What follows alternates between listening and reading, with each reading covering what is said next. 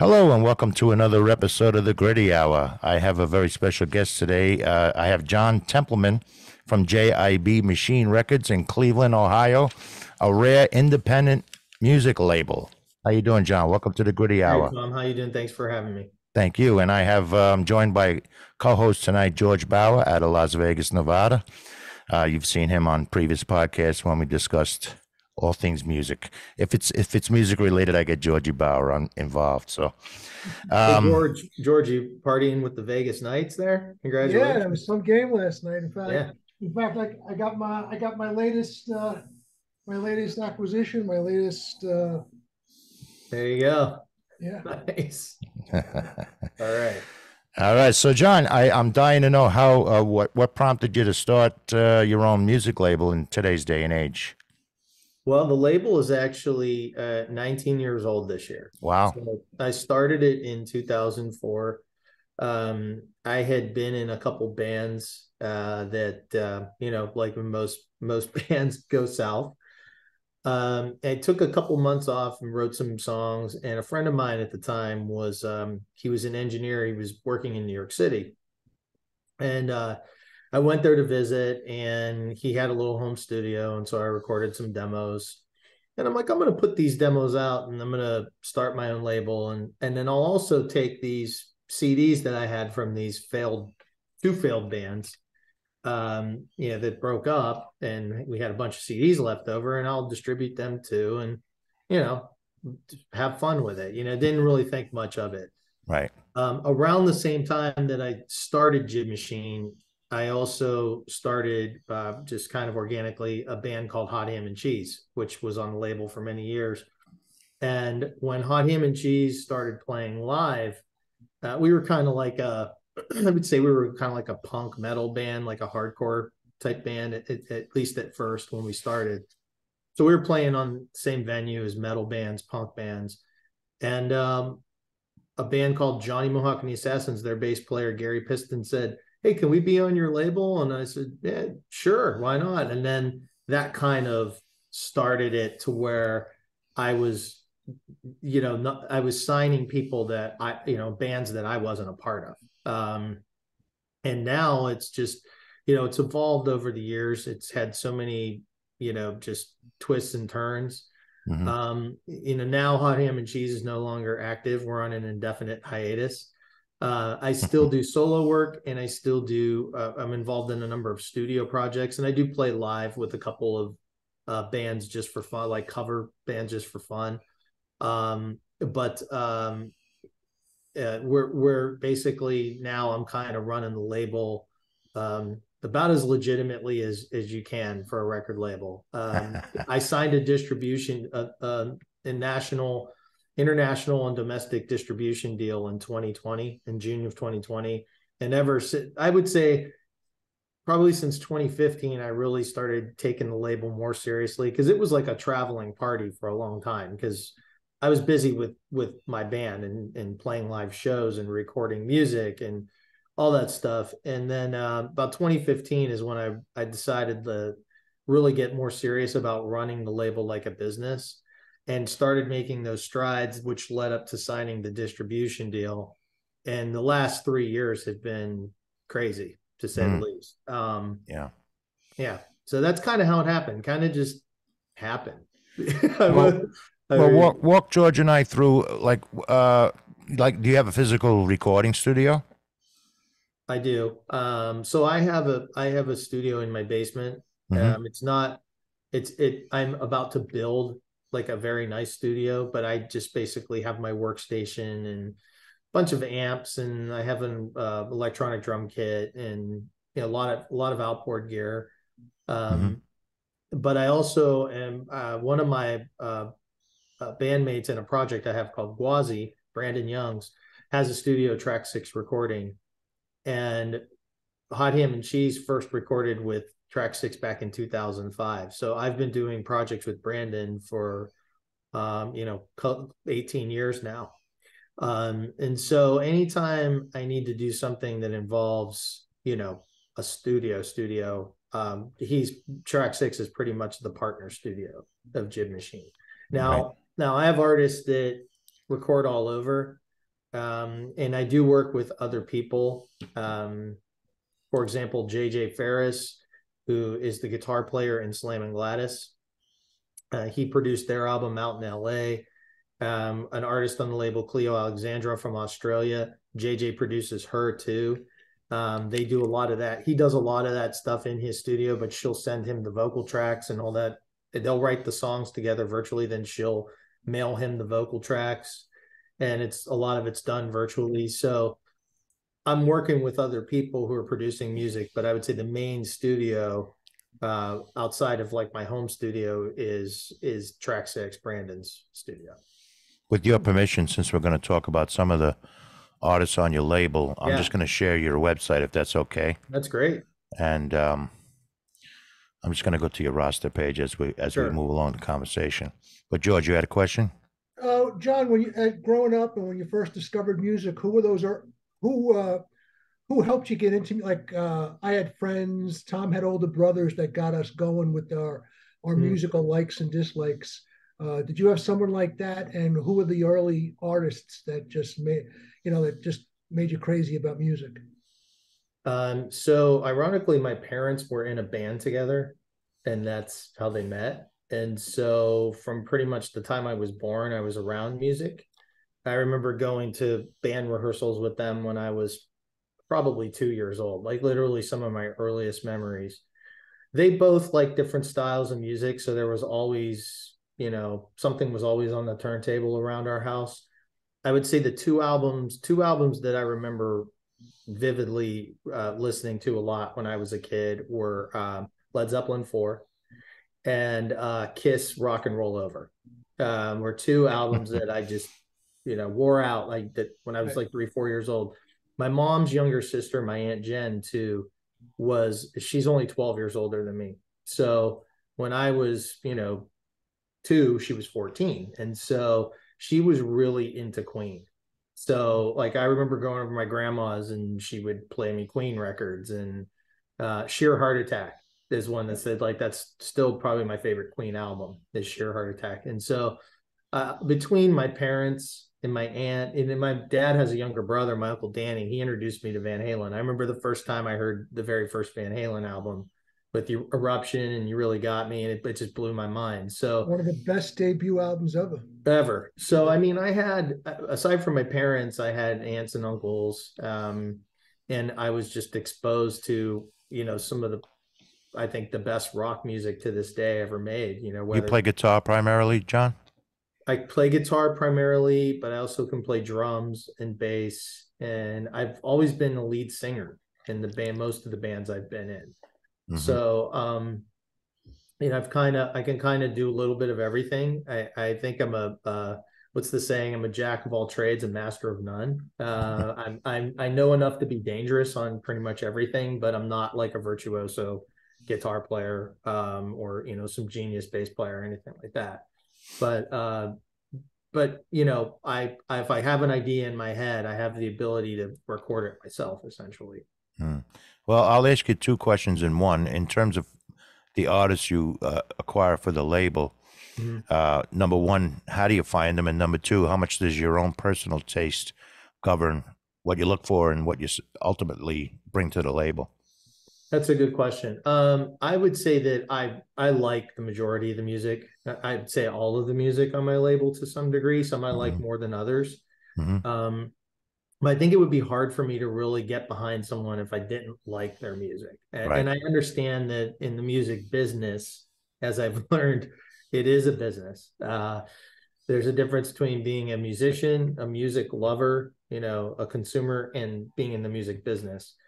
I do, but for me personally, I think it's important to like the stuff that I'm promoting. So I could, I'm more motivated to get behind it and make sure that it has a chance to succeed if I like it. In terms of finding bands on the label, it's a lot. It's been all over the place. I've had people who I trust that I've worked with in the past recommend bands to me. I know people like Dave Brooks right there. We're looking at Dave is the lead singer in Slam and Gladys, but I've known Dave for, how long have I known Dave? Probably about 15 years or so. And he sings in a very popular cover band here in Cleveland. And when I first moved downtown, I used to go see them all the time. And then from that, I learned about Slam and Gladys.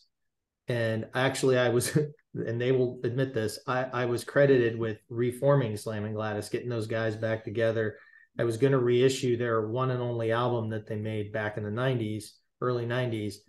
And they were going to, the original guys got together, they were going to record one song as a bonus track.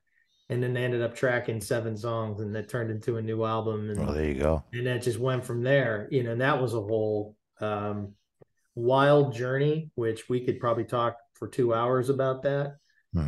Ended kind of, it didn't really end because the album's still out there and it's a fairly new record. But sadly, while we were in the midst of promoting that record, their bass player, Al Collins, suddenly passed away. Wow. And it really derailed all the momentum that we had. And everybody involved in the band, including myself, really had no desire to keep pushing it at that point. So we kind of just let it go, because it was, and ironically, you had mentioned before we started, when we first got on this call, before we started the actual podcast, you liked Hold Up My Blue Sky. Yes. The day that was the second single from the record, and the day that the video campaign started to promote that was the day that Al passed. And so it was just a very just surreal and sad situation. And something that I don't think I had ever thought about having to go through. Even though I did have another artist on my label, Slow Hand Jack, that passed away, but Jack was older and in poor health. So I don't think it was as much of a surprise as Al when he passed. Right. So you had mentioned before, Cleo Alexandra, who we're looking at here, is from Australia. Yes. Yeah. So how would you even come across someone like that? That's an interesting story. So she was actually discovered by Keith Olsen, music producer who passed away a few years ago. And Keith produced, Fleetwood Mac, Rick Springfield, a ton of Foreigner, a ton of classic rock bands. And he discovered her, and JJ Ferris was doing work with Keith. So he helped with producing her first EP that was, I think, came out in 2019. It was pre-pandemic.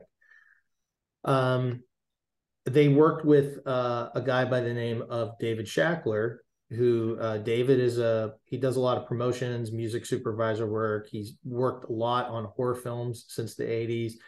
He's credited, actually, he has a Wikipedia page.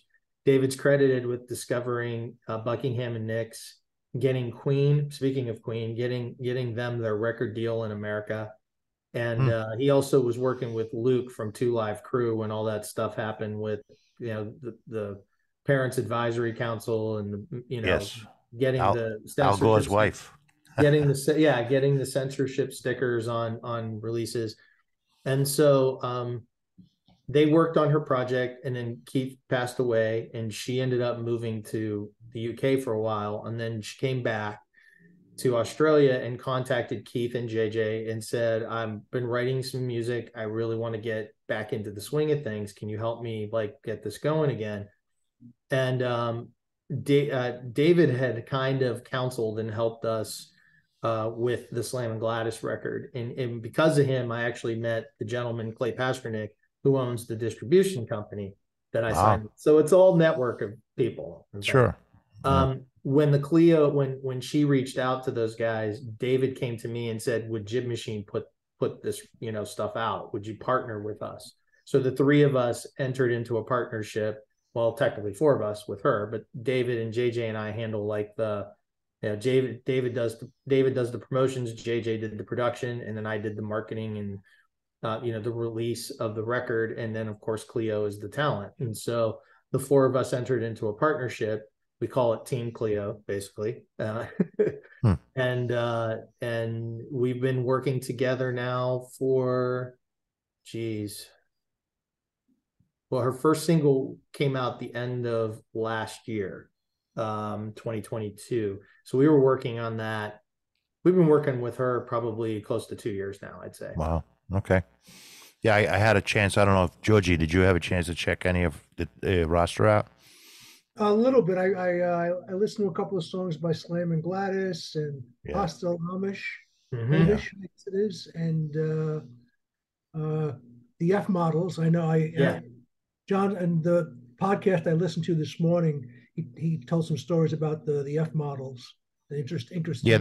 that's a band that you're coming out with at least the blurb on the page. Just the one you're coming out with a retrospective from the 80s on them. So they actually, so this is an interesting, this is JIB kind of, I'm kind of involved in a bunch of different things with the label. Mm-hmm. This was more of a, what would you call it? A kind of like a legacy project, or, you know, like the F Models were a band in the early 80s. They were extremely popular in the Kent, Akron area outside of Cleveland. They were basically getting huge in that, you know, post-punk, early MTV era. And they had a very charismatic singer by the name of, he went by Iggy. Robert Morningstar was his name, but everyone called him Iggy. And right as they were at the height of their success, he took his own life. Oh. And the F Models kind of disappeared. So a friend of mine, Marky Ray, is an archivist. He has all sorts of unreleased, like cataloging all this archival material from all these bands from Cleveland and Akron and Kent and just the whole Northeast Ohio area. And I was introduced to him a few years ago, and we had talked about doing a project together. And so I said, well, send me a bunch of the stuff that you have and I'll listen to it. And then we'll start with one project and go from there. And so he sent me about 5 different bands of, you know, that all this, you know, unreleased, just lost music that he had. And the F Models stood out. And when I talked with him about it, he's like, yeah, they were phenomenal. He's like, they were, you know, he used to go see them when he was a kid. And he said, yeah, they're amazing. And so we went on this journey where essentially we compiled all this music. We ended up really, Marky wrote an amazing story for the booklet. He had all these flyers and unreleased photographs, as you can kind of see with the front cover there. Right. The CD is actually a double disc that consists of rehearsal recordings, live recordings, studio recordings. The second disc is a full live show from JB's, which used to be a huge bar that had live music in Kent, Ohio. And we had a 12-page booklet that had all these photos and a story that Marky wrote about the F Models. And then we released it. This came out March 31st of this year. And a tribute band was formed called the Snot Rights. And we had a CD release show where Marky did a question and answer with 2 of the surviving members of the F Models. And then the Snot Rights played like an hour-long set of all F Models songs. And people loved it so much, like the Snot Rights there's interest in them continuing to play. So it's pretty cool. They were essentially a you know, F Models tribute band, and that disc has sold extremely well. We moved quite a few that evening, and it hasn't even been released digitally yet. We'll put it out digitally. I just saw Marky yesterday. We were talking about, you know, probably putting it out digitally like in the fall sometime. Mm-hmm.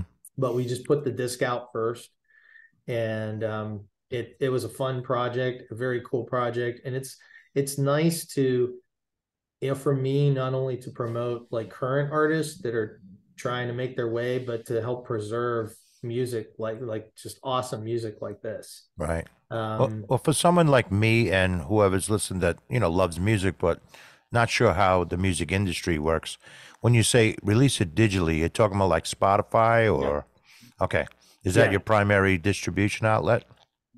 No. So with my distribution deal, we can get, there's a number of big box distributors. Obviously, Amazon is its own animal, but there's a few other companies that can help us get discs pretty much anywhere. Like, for example, in Europe, certain countries have their own distribution companies, but we'll work with this one distribution company that could then, we want to get stuff in Germany or Poland or the UK, then they'll get it to those distribution companies. So I'm not really, once I send it to Clay, who's my main contact, who's my partner with the distribution stuff, he then takes care of it. He's been in the music business since the late 60s. He's a brilliant distributor. He's been slinging 45 records since the late 60s, and he really knows what he's doing. He's a great professional. And so there's that portion of it. And then our digital distribution is through the Orchard, which is actually owned by Sony Music.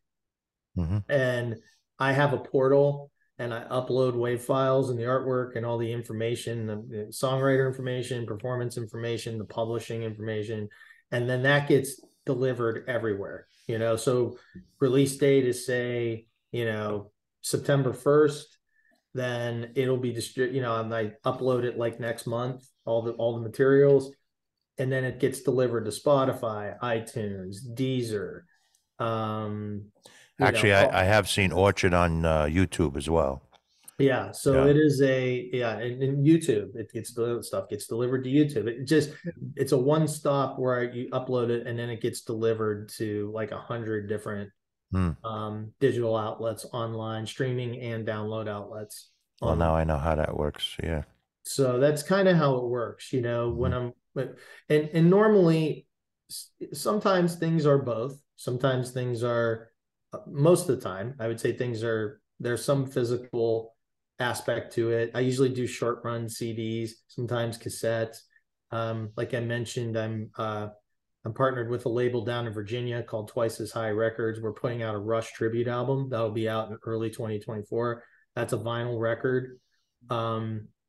But there's usually a physical component of some sorts, and then digital. And then sometimes I'll just put stuff out digitally. Like Cleo Alexandra's stuff we've just been releasing singles, with the eventual goal of putting out an album comprised of all her, her stuff that's coming out digitally now. Right. But it just depends on the project. It depends on a number of things. The F models, we thought it would make sense to just do CDs first, and then eventually put the digital release out. Well, Georgie, I'll give you a heads up if you haven't checked out the David Curtis Band. There's a song that's right up your alley. I Don't Trust Myself, it's called. I know George's taste in music, and that'll fit right into his digital. David's a good friend of mine. He's here in Cleveland. He works with some really great producers. He does a lot of his own music. He works with a guy out of Akron by the name of Dylan Roth. And he has another person that he works with down in Nashville, and they, he digitally sends them his tracks, and they do stuff to it, and they send it back, and so on and so forth. He's working on some new stuff. Like a couple weeks ago, he sent me some of his new song that's really got an edge to it. If you like Down the Drain, it's kind of along those lines. He's kind of going in that direction and pushing his music more in that direction. Yeah, I checked out a few of his songs. It's actually a variety of styles he uses. Yeah. George, anybody else you liked? That's the list that I had. You'll be happy to learn, Tom, that John is a big Springsteen fan too, like us. So, how are you? I didn't even know that. Okay. Yeah, love Springsteen. Yeah, that's just growing up. My parents, my mom particularly, were Elvis fans, and then Tom got me into Springsteen, so I've been a big Springsteen fan. But I had an Elton John too, was a big one. Yeah. But in between that, I kind of went on a veer to a prog rock period of time for a few years and became like an insane Yes fan. So, so I'm kind of all over the place. But Tom stayed sort of on the Springsteen. Meat and potatoes, rock and roll. That's me. Yeah. So that's kind of where we're coming from in the back of our minds. But I love Bruce. I've seen him probably over 100 times. What's your favorite Bruce album? Oh, Darkness on the Edge of Town. Me too. I agree. Yeah, it's just fantastic. It just rings true so much, and When you're 16, it really rang true too. Yeah. yeah, John, I don't know how much you can divulge at this point, but I'm interested, and George is probably interested too because he is into progressive rock too. Mhm. You mentioned the Rush tribute Yeah. album coming out. Now, what's involved in that? Is there some of the bands from your label doing Rush No, songs, or how does that working? the only band that's on my label is Wazi, that one of my projects, and Uh huh. we did like a doom metal cover of Working Man, because we're from Cleveland. Mm-hmm. So and Working Man was pretty much broke and on Cleveland radio, and that was what really brought Rush to the forefront. Like Cleveland radio started playing Working Man, and that was like what started them, down their path of the insane career that they had. And then there's artists from all over the country. A couple from Canada. Um, and it starts with the songs are in chronological order that Rush released them in. So Working Man is first because it was on their first album, and then it goes down the line. And it's some bands I think stayed. A couple of the bands tried to stay somewhat true to Rush's version of the respective song, but there's a lot of like unique stuff. There's one young lady who did a cover of Subdivisions, and it's acoustic and it's fantastic. It's probably my favorite song on the record is her version of Subdivisions. But we're currently working on a release plan for this and how we're gonna put it out, pre-sale, how we're gonna put it out.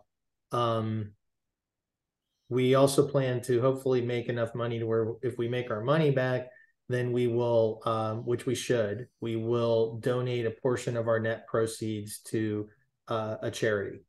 Oh, Most likely the one that I can't think of it, but the one that has to deal with what Neil Peart died of, cancer charity.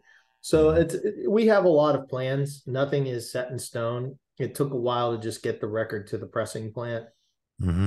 And as you guys know, there's a huge demand for vinyl, and there's not enough plants to press it. So we're on like the 9-month schedule.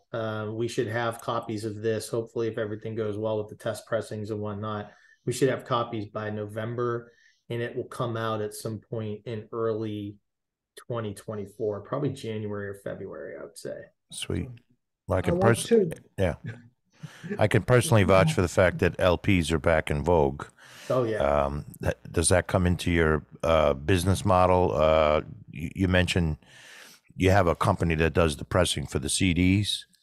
I work with different companies. Oh, It okay. depends. It depends how many I'm ordering. For example, Mike Onesco. I don't know if you listen to any of his stuff. Mike has a band called the Blindside Blues Band. It's been around forever. And JIB Machine is putting out the first Blindside Blues Band record of original material, studio album of original material on JIB Machine. It's the 16th Blindside Blues Band album overall. With that, I'll get a large amount of discs. So I'll work with a certain company with that. If I'm doing a smaller run of discs, I'll work with a different company. And Mike's album slated to come out on August 18th. And the following month, about a month later, he's doing a 3-city tour of Poland. So I'm about 99% sure that I'm going over to Europe for a couple weeks in September. Oh, good for you. Yeah. So it should be fun. Yeah. Yeah. And ironically, believe it or not, JIB Machine, it kind of shows the tastes of the audience. JIB Machine sells twice as much music in Europe than we do in the United States. Wow. So you have a pretty healthy following over there. Your roster does. Pretty crazy the Yeah. records that we move in Europe. Hmm. And no one's other than Mike, no one's really ever toured over there. Mm-hmm. Now Al Collins, before he passed, he and his wife had a band called Stacy Collins and the Almighty Three. They used to tour Europe all the time. They'd go over there for 2-3 months at a time, then they'd come back to the States for a month, then they go back to Europe. Mm. But Slam and Gladys never toured over there. So it's fascinating to me how Europeans still, A, buy physical product, B, still really appreciate good rock music over Americans. Well, that begs the question: are they back in LPs too over there, I think so. or did they ever not? I would assume so. I don't Yeah. know. Investing in LP, this Rush tribute is a big test for me to see how this goes, because it is really expensive to press vinyl. To press 1,000 CDs is not a ton of money, especially if a guy like Mike Onesco, the Blindside Blues Band, is going to play shows behind it. We're gonna sell a good amount of copies of that album. I think every album I've pressed to him, we've had to do a repress, CDs. Right. But vinyl records are different. There's a stat I read the other day that over half the people that buy a vinyl record don't even own a turntable. So I think people are doing it for collectors' sake, and then they just they either download it or they listen to the record on Spotify. I just got the new Foo Fighters album, and I'm still waiting for the new Avenged Sevenfold album to arrive at my house. But I downloaded both those albums anyway, so it's convenient for me to listen to them on my phone. But I bought the vinyl record because one is the Foo Fighters album is white vinyl, and then the Avenged Sevenfold, I guess they released their new album in a bunch of different colors. I got the brown vinyl, and so I'll listen to those. And I also have a radio show on WCSB, which is the college radio station of Cleveland State University. And so I like playing vinyl on the air, on my show. So I like buying records just for that too. Yeah. Foo Fighters, I think, are gonna support that with a tour. Yeah, they're already out. They're already touring. They were just in Ohio. They were there was a festival down in Columbus called Sonic Temple over Memorial Day weekend. They played. I was actually contemplating driving down, but it just was too much. They did a 3-night residency here in Vegas, and I saw them for one of their shows, and this was before the passing of Taylor. Yeah, they were just fantastic. They're great. Yeah. I saw them a bunch with Taylor. Yeah, they were a great live band. Yep, a lot of energy. Funny, a little side story. Gentleman I went to high school, he ended up becoming a firefighter. He entered a contest back when we were kids for the Foo Fighters to play in the garage, and he won. So the Foo Fighters showed up at his door in Yonkers, New York, and they put everything in the garage, and they set up the band, and he called all his friends, and they filmed it. It's online somewhere. But that's insane. No shit. Yeah, he won that contest. Yeah, John Sieper is the gentleman's name, but I was not there, unfortunately, but there's a little independent record store where I grew up outside of Youngstown, called the Record Connection, and the guy Jeff Burke that runs it, super cool dude. He's been in business for like 40 years. A few years ago, the Foo Fighters Dave Grohl was the ambassador for Record Store Day, and they were in Cleveland for the Rock Hall, and the Rock Hall ceremony happened to be in Cleveland that year. They were going to be in town for that, so the Foos went to the record store, and they had 100 lucky people got in, and they played like an hour-long set at the record store. Wow. This was probably about 7 or 8 years ago. I met Omar Hakim yesterday. I think I told you that, Georgie. Yeah. It's a big thrill for me. He's one of the best drummers in the world, in my opinion. And I pulled up his resume. He played with Weather Report too, which is connected for me with Chester Thompson, who was the drummer he was Genesis's touring drummer. So I made that connection. Yes, he played on the song David Bowie, Modern Love? Never Gonna Fall For. Yeah, great song. He's a great drummer, and I met him yesterday. It made my day. So tell us about some of your other artists, John. Okay, Tom, where are you from? Are you from New York? I'm from, George and I both grew up together in New York, yeah. Okay, well, the Nihilistics are from New York. They actually are they're basically one of the godfathers of hardcore punk. They formed in late 70s. They used to play CBGBs all the time. and JIB signed them a couple years ago and reissued some of their older recordings. Sweet. I just talked to them this week. They're coming to Cleveland for their first ever Cleveland show later this year. Nice. And we may have some new music from them pretty soon. So they're from, and W70, another hardcore band on the labels from New Jersey. Oh, So a couple bands out your way. We talked about Slam and Gladys. is it all through word of mouth that they come to you to be on the label, or do you go out and? I'm not. I don't actively recruit. Okay. You know, how can I put it this way? I got enough work to deal with. So I like working with the bands that I work with. And if I want to add more bands, I'm sure I could. I mean, there's a lot of talent here in Cleveland. But at this point it's just managing what we have, trying to, devote attention to people when it's time, when they have new music. Like, really been working it hard with Cleo Alexandra for like the past year. Now with Blindside Blues Band, Mike Onesco, with this album coming out, I'm really going to focus on that. Going over to Europe and getting the record out and all that good stuff. So, there's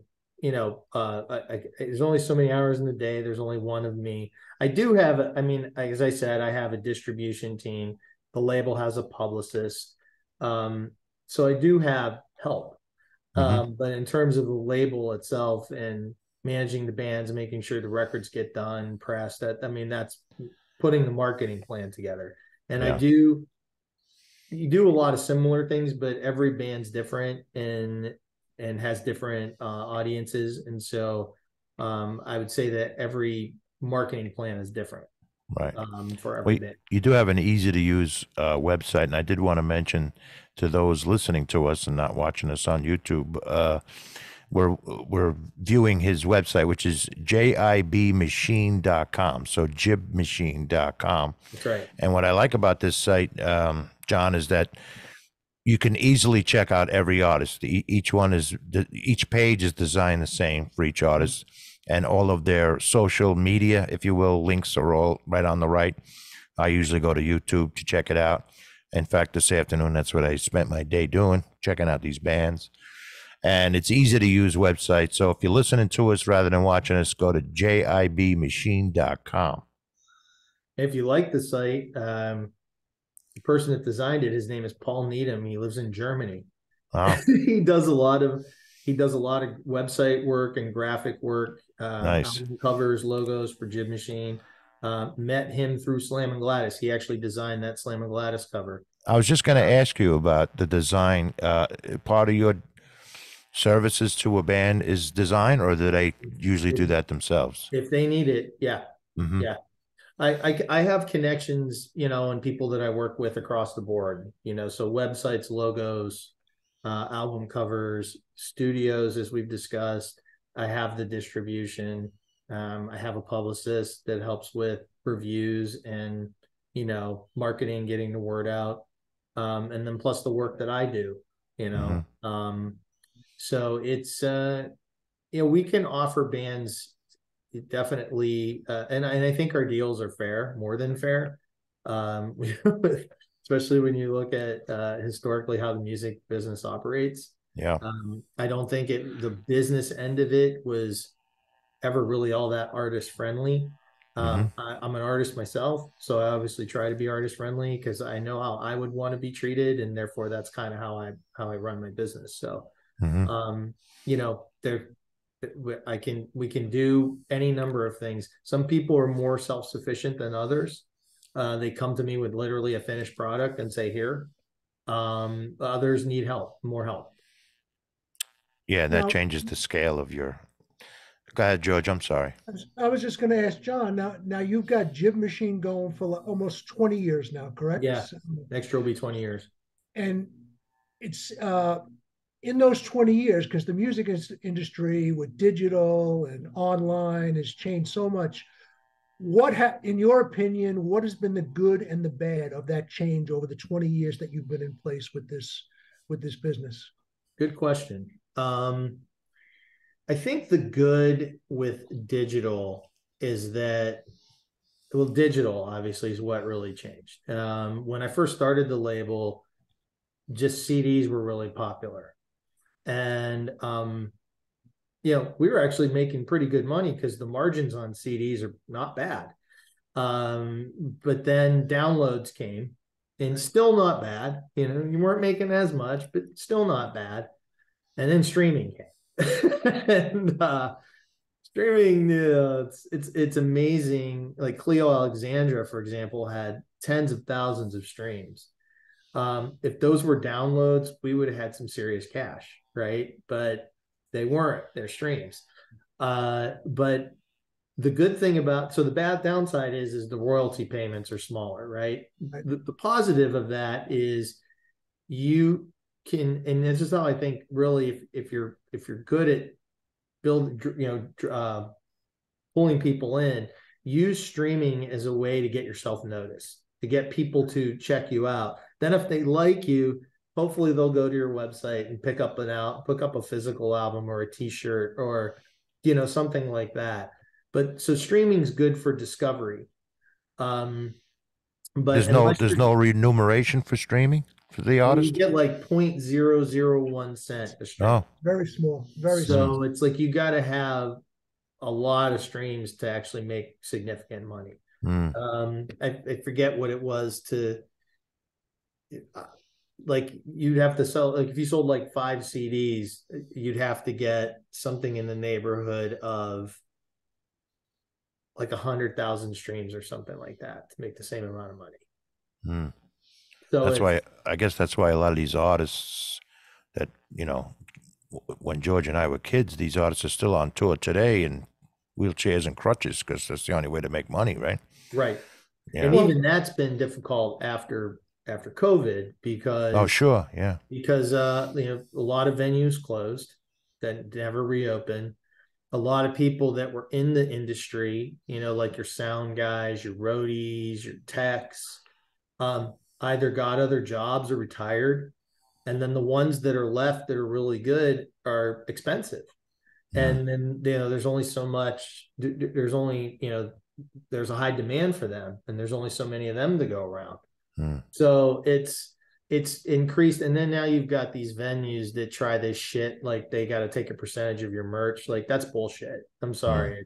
It just is. Like you make ticket sales. And if you're smart, you're selling beers for $10 a piece or $15 a piece. You make your money that way. You leave the band's merch alone. That's how bands literally get from one place to the next and actually have money. That's it's selling. You're essentially a traveling t-shirt salesman nowadays, Yeah. Is that your artists? Is that a lot of their income from merch sales? Not a lot of artists are touring on the label right now, unfortunately. But when they are out, yeah. I mean, that's you playing shows and selling shirts, slinging shirts. I mean, that's really, how a lot of these bands make good money is by doing that. And nowadays, back in the day, you'd make a record and concert tickets, because people complain about the price of concert tickets. It's, well, back in the day, they just wanted you to buy the record because that's where they were making all their money. So concert tickets were cheap. Now it's completely flip-flopped. You make a new album just to have a marketing piece, to have content to throw out there that's new and get people interested in your music again so they come to your show, and hopefully buy a ticket and buy a t-shirt and right, whatever else, So it's just really weird. It's a weird business. I can tell you that. I grew up, my grandfather owned a grocery store. And the thing with grocery stores is there's a lot of products with low margins, right? Like your hope is if someone comes in a grocery store, they'll pick up your sale items, your 2-liter of Coke or your canned vegetables, but then you're hoping that they maybe buy something from the bakery, buy some lunch meat, because that's where you're making, there's higher margins on those products. In the music business, there's a lot of low margin products. So you hope people are buying shirts because that's where you can make some money on shirts. Even CDs, like physical and especially vinyl. If you're moving that stuff, you actually are on the road and moving that stuff, the margins are pretty nice with that. But like the whole digital end of it is, like I said, it's more discovery, unless you're just some mega star that gets hundreds of millions of streams. It's really hard to make money that way. Yeah. Yeah, as George pointed out, it's changed everything since you've been in business. Yeah, Last 19, 20 years, everything's changed. So, for sure. even the big labels are not as big as they used to be because of that. Well, a lot of them have joined together. I'm glad you pointed out that there was always secondary, residuals, like the sound man at a show. What, during COVID, the sound man, the guy that tuned drums, the guy that whatever. There's sound engineers, a lot of guys that had to fall out of the business because of that. That's right. And you mentioned before how cost prohibitive making a vinyl is, because there's less manufacturers of vinyl out there, so they can charge a higher price. Yeah. Well, and the materials, it's just expensive. Mm. I think, what's it going to cost us per record? Way more than it costs per CD. You can get a CD for like $1.50 a piece.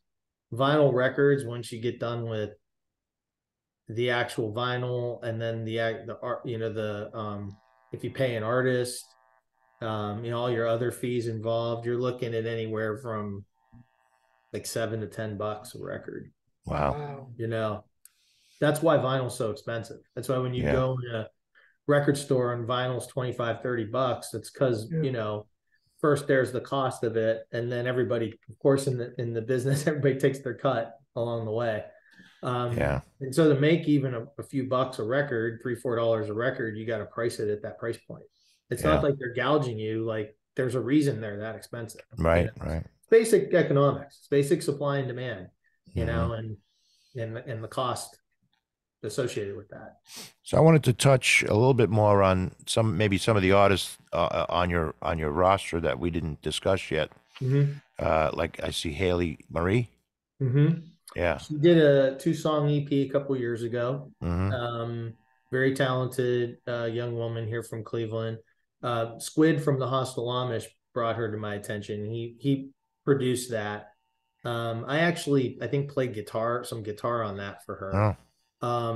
But she's really talented. I haven't talked to her in a minute. And the last time I did, I saw she was applying for trying to get on American Idol. So hopefully she does, because it's great. It'd be great for JIB Machine too. Eli Guitar Man Fletcher has been on the label for a long time. He's a great Cleveland staple. Eli Fletcher is his name, but then he dresses up like Guitar Man and he busks around town. But he's got some great songs. Very creative artist. I just got a text from him today. He just got a bunch of new Guitar Man t-shirts made that will be available here soon. Sweet. And he's a great guy too. I've been friends with him for probably 15 years. So he just hangs out on the corners. Does he hang out by the Hall of Fame and belt out a few songs? Yeah. Yes. Good. Yeah. Gwazi is one of my projects. This is one of your band. Are you in this band? Yeah. Okay, cool. Brandon and I, who I mentioned has the studio. This is started off, we did one album in 2015, The Rise and Fall of the Indigo Inn. And then anytime we make a record or work on production together, because there's things that, and we've also produced music for like movies and stuff like that. It's all under the Gwazi banner. And we're actually working on, we have all the music recorded, and I did one vocal track last week. We're doing a black metal, like death metal album. So our music's all over the place. It's gone from rock to kind of hard rock to like thrash metal. Now we're doing this like death metal album, and it's interesting. It's interesting, yeah. Keeps things interesting. Absolutely, keeps the blood flowing. That's right. Yeah. The Hot ham and cheese. The Hostile Amish had been on the label since 2006. They're one of the longest standing bands besides Hot Ham and Cheese.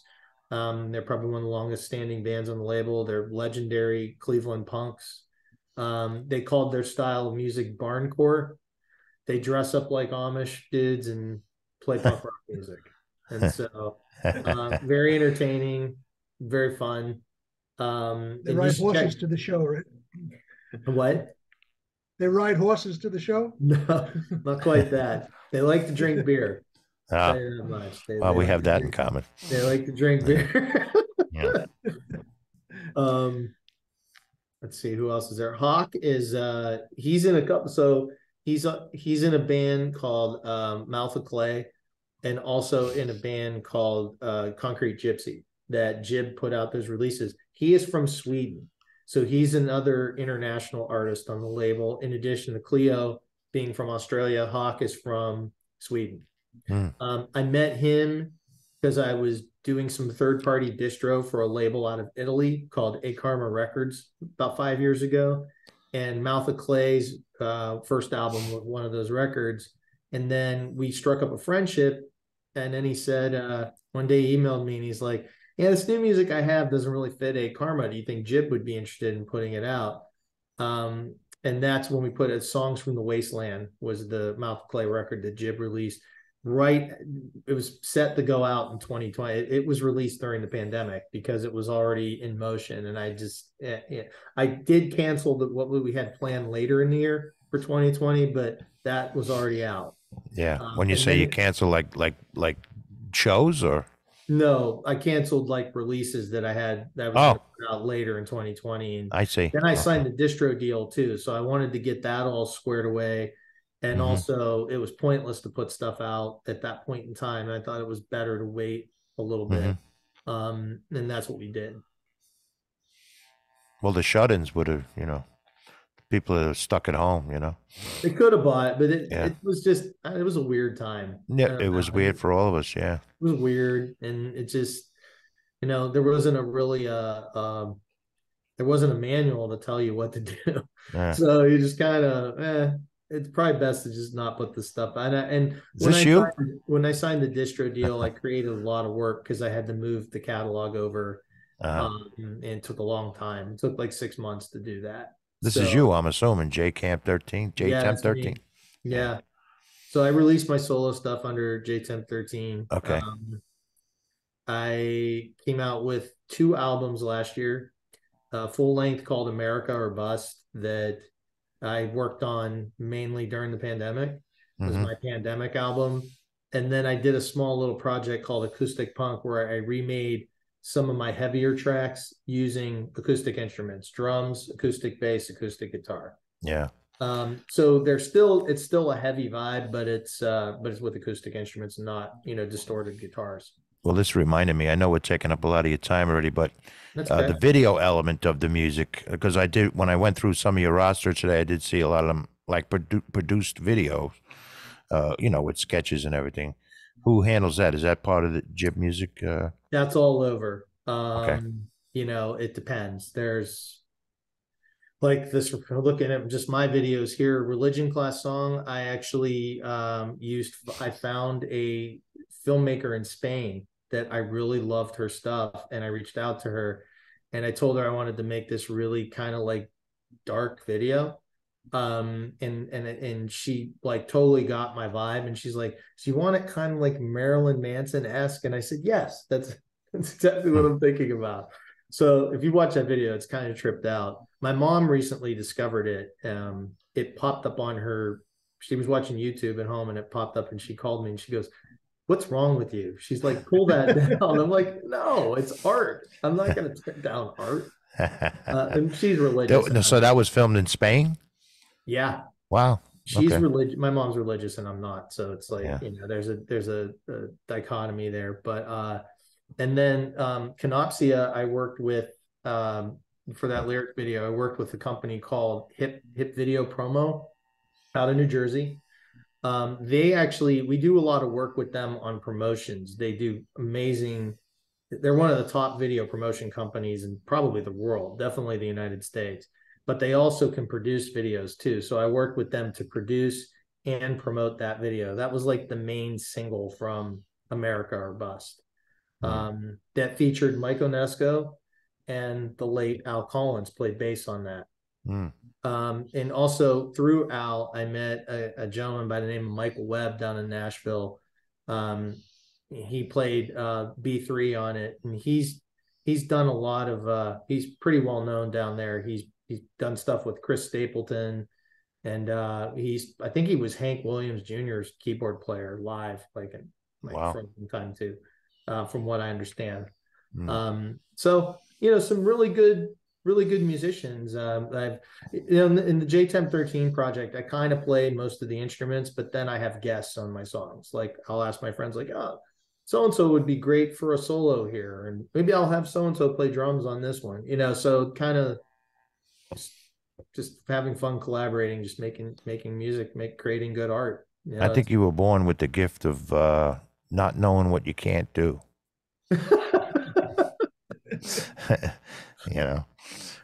Is there anything else I missed out, George?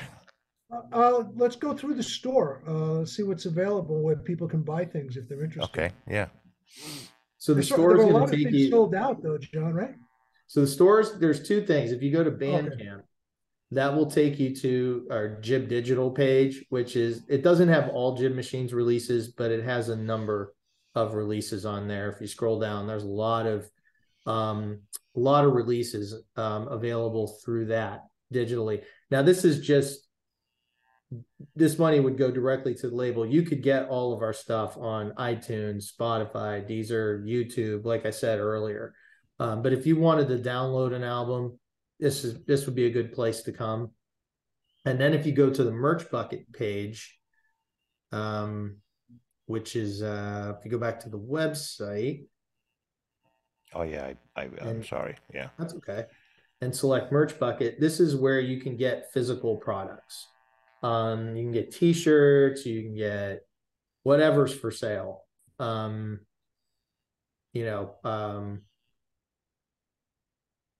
Let's go to your page, see what's available.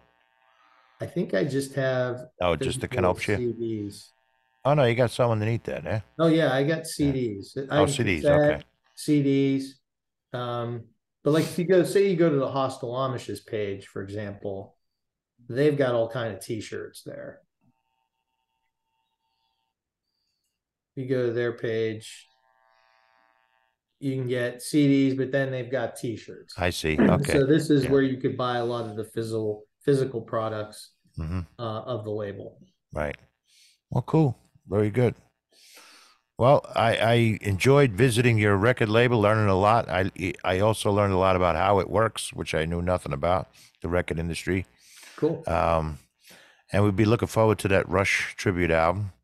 Yeah, stay in touch. Yeah, I want copies of that.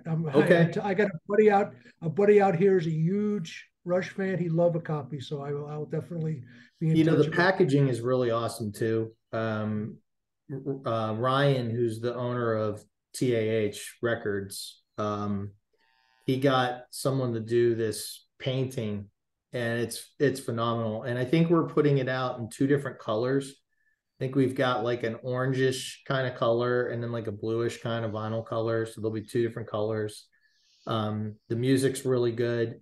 Like I said, it's very creative. It's not Rush, right? I mean, who's Rush? Right. They're one of the greatest bands of all time. But it's if you're a Rush fan, I think you'll appreciate it. And I think obviously since we're not going to get any music from them anymore, it's a nice thing. And I think we've been having fun with it.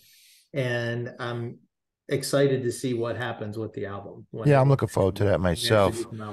And George will yell at me if I don't ask you this, because you guys mentioned Springsteen before. Cleveland was a big early hub for Springsteen. Philly, Cleveland, right, George? Kid Leo, yeah. Well, I had many bootlegs from Cleveland of Springsteen shows. The Agora 78. Yeah. He said it's been his home away from home. So I got on this last tour that he just did.